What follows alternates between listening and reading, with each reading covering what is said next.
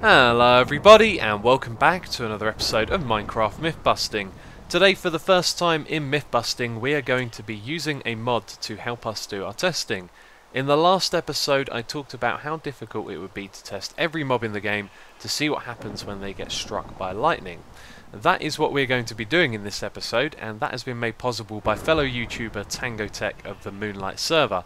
He has written a mod that is going to allow us to strike lightning where we want by throwing a snowball, and where it lands, lightning will strike. Now this mod only changes how we make the lightning strike. It does not alter any code that would cause something to happen to a mob when it is struck by lightning, so we know our results will be correct. So our testing will be straightforward. We will be testing the mobs one by one, and we will strike them with lightning for what will be an electric time lapse.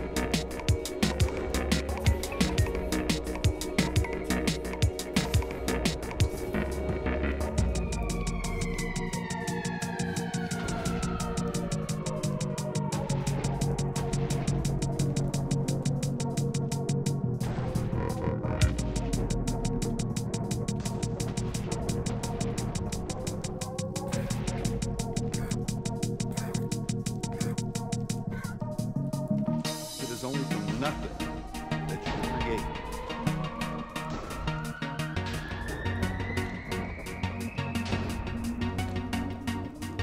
All the restrictions, all of the rules you place on yourself are gone.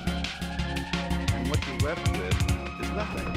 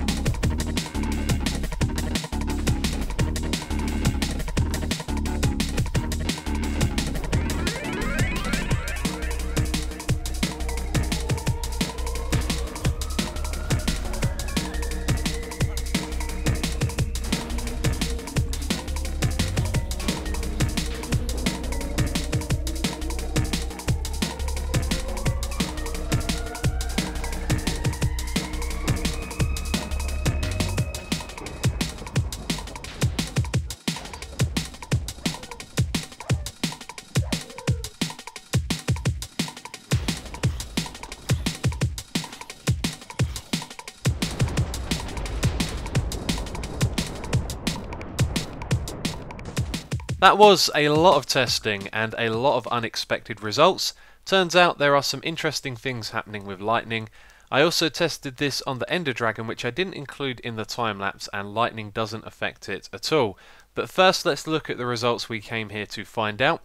There were two mobs that changed when struck by lightning. The pig turned into a zombie pigman without a sword, and the creeper turned into a charged creeper. An interesting thing we learn here is that the charged creeper takes damage like a regular creeper, meaning it can also be killed by a lightning strike.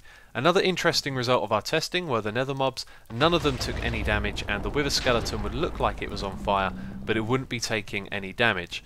The most interesting result of all was the witch. It took damage at first, but then it would drink a fire resistance potion and become immune to both the lightning strike and being on fire, which prompted me to do some investigation, and with the help from Sci Guy Ryan looking into the game code, we have some interesting information about the lightning strike.